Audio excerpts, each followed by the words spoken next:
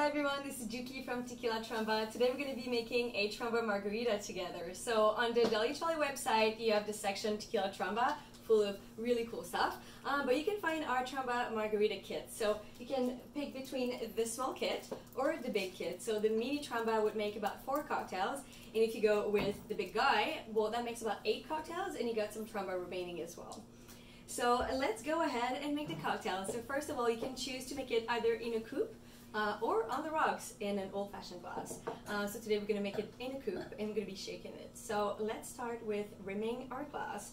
You can use a fresh lime or water, anything that would really help the tahini to stick to the side of the glass. And then you grab the cutest bottle, the mini tahini bottle, and you just sprinkle on top. Here you go, some tahini. Alright, then in a shaker, first step is to pour 1 ounce of the mix, so it's about 30 mils. You can use the little cup that's in your kit or your own jigger if you have one. So 1 ounce of this.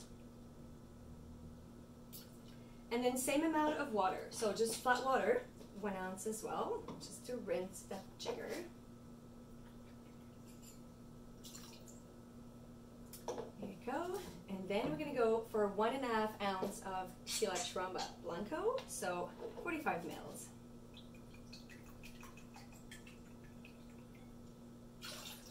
And voila! And that's it. Now it's time to shake. Some ice in your shaker. If you're building it in the glass, you can just stir, and you can use the agave straw in your kit just to stir it well. And then let's shake it.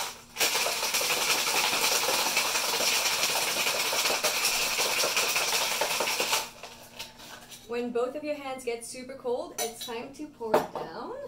So let's strain that into our coupe.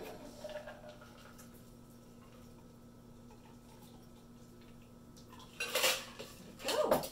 And garnish with a lime wheel. Et voila, everyone. Salud!